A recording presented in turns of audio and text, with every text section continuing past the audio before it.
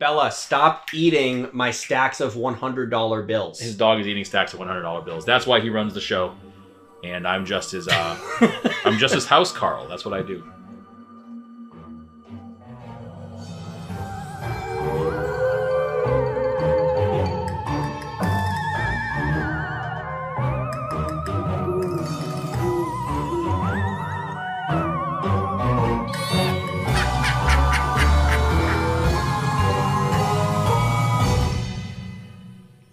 Welcome to Talk About Scary, the show where we do just that. Talk about scary places. I'm Adam. I'm Clay. And today we're not actually talking about scary places. We're talking about our favorite flavor style of donut. What do you like, Adam? Boston cream. I caught him off guard. He had no idea this was coming. I didn't know at all. Boston cream is actually really good. I just like straight up glazed, especially from Krispy Kreme at the mystery. You know, I'm a big West Coast donut guy. Like Krispy Kreme, but I'm big into Rainbow Donuts. Rainbow Donuts is sick, or Bosa Donuts. Bosa is really good. I don't know. I think they're the same company because they make their muffins. Anybody who doesn't know that's not from here, they're donuts. If we're going to talk about it for a second, yeah, sure. Everything you can get there, their burritos, because they make everything. They make burritos, breakfast sandwiches, whatever you want. They're always owned by Asian people. I don't know what nationality, but I know they're Asian. Because there's a bunch of different nationalities that'll work there at the same time, but they all are always predominantly Asian. I've never seen a Hispanic person working there, or a Caucasian, or a African American, or an African. Anybody, just Asian people. Again, he's not wrong. Yeah, not people from India, not people from Russia. To be clear. Again, he's not wrong. The recipes are a little bit different. If you get a breakfast burrito, it looks like a breakfast burrito. It's similar to one, but it tastes a little different. They put different stuff in there. The tomatillo sauce, a little different. So they have muffins. The blueberry muffin is really good, but if you're looking for a blueberry muffin with sugar on the top and blueberries throughout in a muffin consistency, get out of town, because their muffin is crispy on top and it has more of a cornbread feel to it. I didn't realize he was so passionate about this. I was just trying to make I just went an opening joke.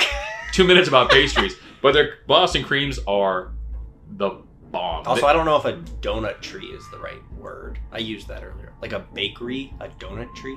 When you said donut tree, I would like a plastic tree with donuts. Well, I realize, as I'm saying it now, I'm like, yeah, it doesn't make any sense. But you don't think about trees when you say bakery. I mean, I guess you don't say tree, but they both end in like the RY. Like, I was trying to get to that ending, and now I sound dumb. You never sound dumb. It's fine. Bakery, donut tree. Donut tree. You know. I like it. Because donut ends in a T. We can say donut tree. I don't see why we can't talk about scary donut tree. So now you want to go to your local donut tree. And that's what they talk about scary donut. Discount. And it's going to be a Boston cream. With a hole in the middle. And it's going to be crispy with blueberries throughout.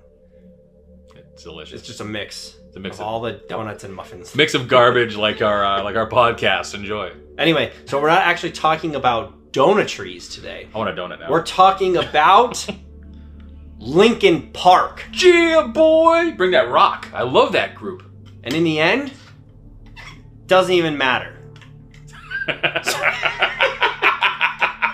That was good. Thank you. That was the one joke I had prepared. The rest are all going to be like just on the spot. And if there are no jokes from here to the end because I couldn't think of any, I'm sorry. That was good though. The one's good. But it's not actually Linkin Park, the band, former band. Are they even still like? Let's call them a band. I'm sorry. We still enjoy their music when I feel emo. We do. Yeah. I don't even have to feel emo. I just like, throw on some Linkin Park. It makes me think of like Transformers and the good old days because they did some of the songs for Transformers. No chiz. Yeah. Didn't know that. I can't think of the song right now, but I'm sure someone out there can. Go to our Instagram page to talk about scary and make sure you message us and tell us what that damn song was on the Transformers thing because we're never going to look it up. Yeah. We hardly do. You know the one too. Like everyone can hear it. They all know. You know. You know. I'm talking to you, Travis. I know it's you that's listening, Travis. Yeah, Tyler. No. Okay. We're talking about Linkin Park Golf Course. Oh. Yes, that's the actual name. It's not spelled the same way Lincoln Park spells Lincoln, it's spelled the appropriate Abraham way, like my son Lincoln. Yeah. It's located in San Francisco, California. San Fran cheesy. Home of the Golden State Warriors. Had to tie something he loves again. Of course. Every episode about this show either has Hawaii or the Warriors, donuts, all of the above! I'm getting a donut on the way home. I'm not supposed to. At the local donut tree, there's a Dunkin' donut tree. Pretty close. Nice. So I was looking up places that I wanted to cover, and I like sticking to haunted places, maybe not mysteries like Adam is tending to start to cover. And I came across this place, and there's not a whole lot, but I thought it could spark a conversation because it's just interesting. I mean, when you think of haunted places, how often do you think of golf courses? You're like, let me get my 3-iron out, and oh my gosh, is that a ghost? You know, you just it's not. That's like a haunted. It's a ghost. It's a ghost in the way. Take the drop. Take the drop. Well, that's actually what happens on this golf course. No joke. Reading about it, and oftentimes the back 9 holes of this golf course leave golfers with hits that they don't believe they actually made. They will oftentimes blame spirits because they'll go to hit it and the ball will land completely not where they were aiming, or it won't go as far as it should have. They'll go out for like a long drive and it will only go like 100 yards, whatever. And they'll actually blame spirits. So, you know, go ahead. Make a comment, laugh, snort. You know, I have nothing to say that I can't even get behind this right now. I mean, it sounds like a joke, right? Like, it does. Of course, I'm not a good golfer. Why not blame the dead? I blame ghosts every time I fart. Every time I fart. They could have done it. They just like... Do you hear that? There's a ghost. Like, push into your, abdomen and you just fart. That's it. They hit your left side with ghost stuff. Yeah. But you don't like feel the punch. You just blame them for the fart. But anyway, the reason that people blame ghosts is more than just, I'm bad at golf, I need something to blame, there's a ghost. The reason is because this golf course follows the age-old no-no of being built on top of a cemetery. You only move the headstones! Damn it! You only move the headstones! The 18th hole, specifically, which, just speaking of the 18th, you gotta look up this golf course. The views are incredible. It's right on the bay, so it's very foggy a lot of the time, but when you get a great view, the 18th goes right up to the water.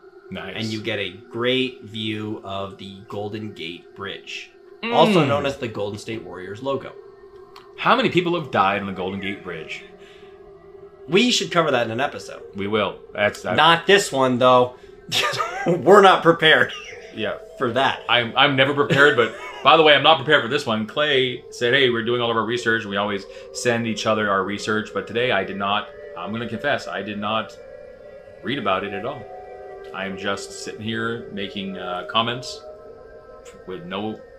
I'm listening to it as you're listening to it at home. Well, this is one of those places, though, again, that it's not very well known. No one's like... This isn't on their, like, bucket list of things that they want to visit before they die. Like, maybe the suicide forest in Japan, or some very well-known place that we've already talked about. Like the Monte Vista. You should totally check that out, and make sure, if you haven't already been annoyed by us advertising it, we have a new film out, A Haunting at the Monte Vista. It's streaming right now on Vimeo. You can rent it or buy it, and it will be available on other platforms soon.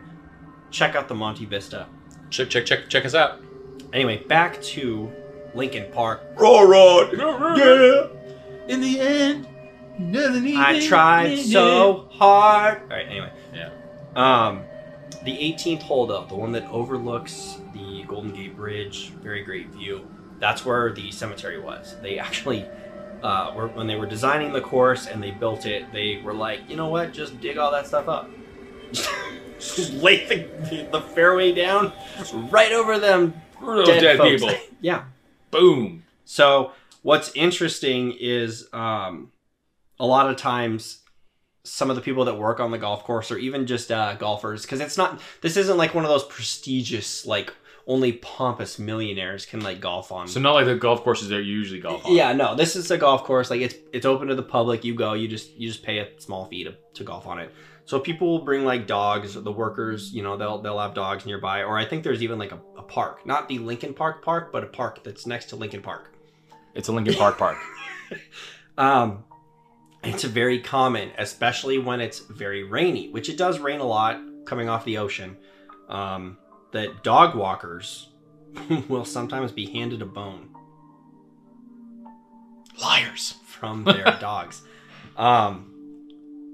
And correct me if I'm wrong, with the ghost on the golf course, if you are doing the 99.999% of that rule there when you're trying to make a putt and you don't hit it hard enough and it gets really close to the hole but doesn't go in, I bet the ghosts are like, you suck.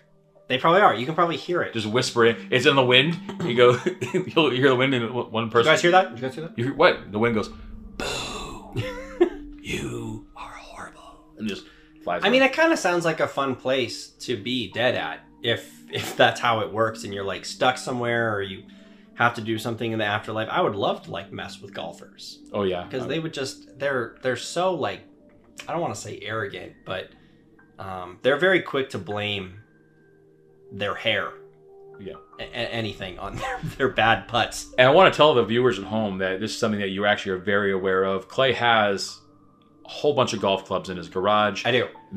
He came from a life of privilege. He is he's very fancy. I do not come from that life. A life of privilege where he golfed with the elites. Bella, stop eating my stacks of $100 bills. His dog is eating stacks of $100 bills. That's why he runs the show. And I'm just his house Carl. That's what I do. I'm a house Carl. I'm like Lydia.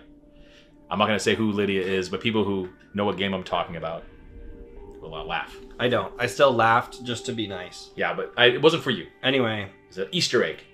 Go ahead. I don't have stacks of $100 bills. You've never seen a $1,000 bill before, but they're dope. Bella is here with us, though. My dog, so. She's just licking herself, though. She's not. I saw her lick her nose just now. Well, sometimes I lick my nose. I can't do it. Bella. Okay. Anyway, so you don't buy the whole dog thing? I mean, if you think about it. Okay, so let's just say this cemetery was actually kind of like repurposed into a golf course, and they would have to dig up a little bit to like level out or however they wanted to manipulate the land, and then reseed it with the grass seed sod. That's what it's called. I mean, it kind of makes sense that some of the bodies might not be buried as deep, and it's an older golf course. And bodies shift in the ground. What you don't realize is when you bury your loved ones in the ground, especially in a place that has a moving fault line, those people after a course of 50 years aren't in the same spot anymore. They're under the ground moving around. It's fluid down there. Yeah, and the western end, which is where I'm talking about, was established in 1909. So I don't know how many years it took them to build the golf course, but it's older. So not all of these bodies might be, they might not have been buried in like coffins or caskets. Yeah, like the wooden ones maybe. Yeah, which could have like decomposed or, even been torn up a little bit when they like redid the golf course. But I don't know. If I was walking my dog and I let it go, Bella go play for a bit and she just came back with like a bone and I was where this story comes from, I would kind of be concerned. Like, where would that come from? Now, are we talking about, what kind of bones are we talking about? Are we talking about actual bones or are we talking about dog bones? Well, if it's like dead dog? No, like dog bones, like the ones you get at the store. Well, if that's the case, why would you report it? Like, if you're giving your dog bones, what are you, going out to Lincoln Park? In the end, it doesn't even matter. Going out to Lincoln Park, giving them a toy dog bone or, like a rawhide or whatever. And then you're like, oh my gosh, my dog dug this up. like I don't. Yeah, okay. I think it's a little bit different if you see your dog digging or you let it go play and then it comes back with a bone.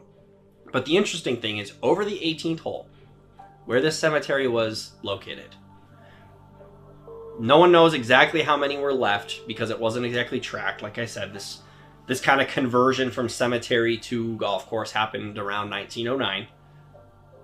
At one point, though, over 1,000 bodies were buried. A lot of bodies. It's a lot of bodies. I mean, you'd have to guess a majority of them are left behind. Yeah. So, I don't know. I think that the big takeaway I want from this is why would we build a golf course over a cemetery? It's funny you should say that. There's another there's places in the world where the people have built golf courses where they shouldn't have built. That's right, the Blink 182 park. I forgot about it. Yeah.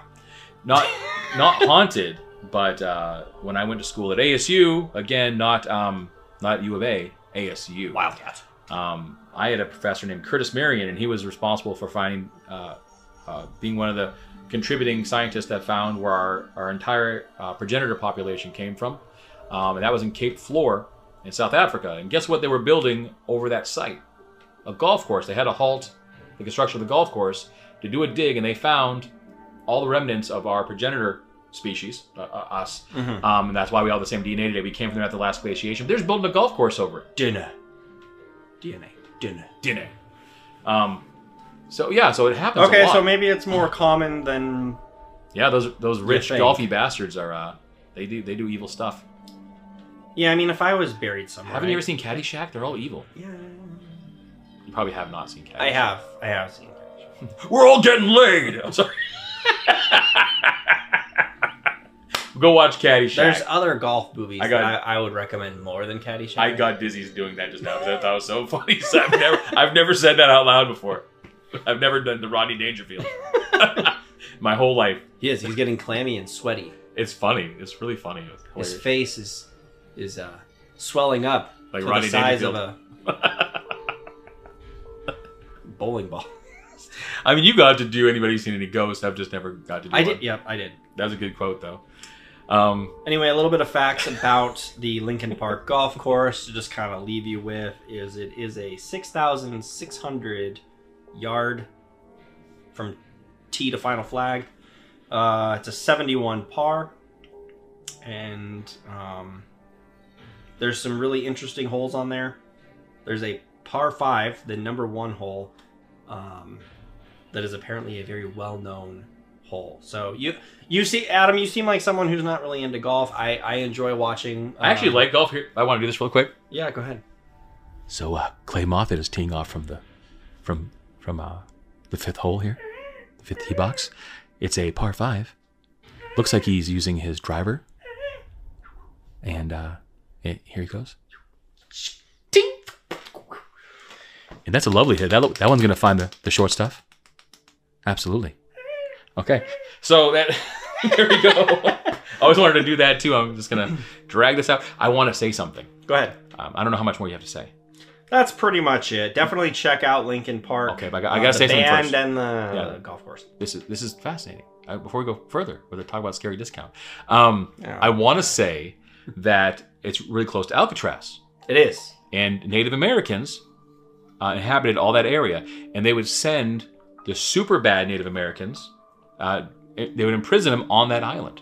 That island, as we've said in other episodes, please go check out Talk About Scary, our podcast. Look up Alcatraz Island, very close in proximity. I'm using my hands and moving them in a closed motion toward each other to show how close these two land masses are to each other. And if you see that, you'll see that there's a lot of haunted history in that area, all of San Francisco, but in that area too. And so I imagine there's some Native American burial grounds over there as well, and also the Golden Gate Bridge, which we just mentioned. A lot of people have jumped to their death over as well. So there's a lot of been a lot of death and tragedy in that area. There's also some war tragedy that happened there. Listen to the Alcatraz episode. I'm not going to get into it. You don't deserve that. Go listen to it because we do love you. But go listen to that episode. But I wanted to put that in there because this is a nice tie-in, and I wanted to tie that in. And if none of that scares you, you can make a tee time right on the Lincoln Park Golf Course website. to golf. And hopefully you don't make too deep of divots. What's the address? Don't do this to me right now. I'm just kidding. The address is 4...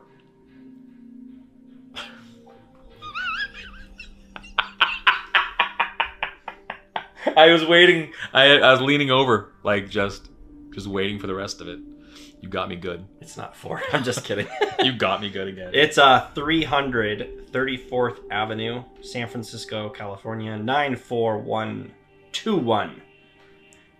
And if you want longitude and latitude, I can give it to you, but I'm not seeing a phone number. I left their actual website. That's why there was a delay. Yeah. In the 4. That was funny though. That was actually funny. And when you go, get 20% off rack rates by asking for the Talk About Scary discount. Now available to all of our listeners. Tell them Talk About Scary sent you and ask for 20% off your rack rate. What's that? Rack rate's the standard rates. You're the guy of privilege. You don't, Clay. He does not care. He says he doesn't even buy something if there's not a comma on the price tag. But then again, okay, who looks at the price tag is what he always says, and then he just signs his name away. I don't know who pays for this stuff. This iPad Pro that I'm reading from did not have a comma. It was $999. Jeez, gosh. We're in Clay's house instead of my house this time. And just sitting around here. It's a mansion. It is. It's a mini mansion. And I'm just surrounded by all this grandeur and... Hocus Pocus posters. Pocket Man and Cargo Boy posters. That Pocket Man and Cargo Boy poster, that's... The Empire Strikes Back poster. That Pocket Man and Cargo Boy 2 poster you have up. I don't. There's a Michael Jordan, Magic Johnson picture. That's a dope one. Yeah, it's nice. But, yeah. But if you're going to plug something, you probably should plug Pocket Man and Cargo Boy 2. That would be nice. Okay, well, what else do you have to say for yourself?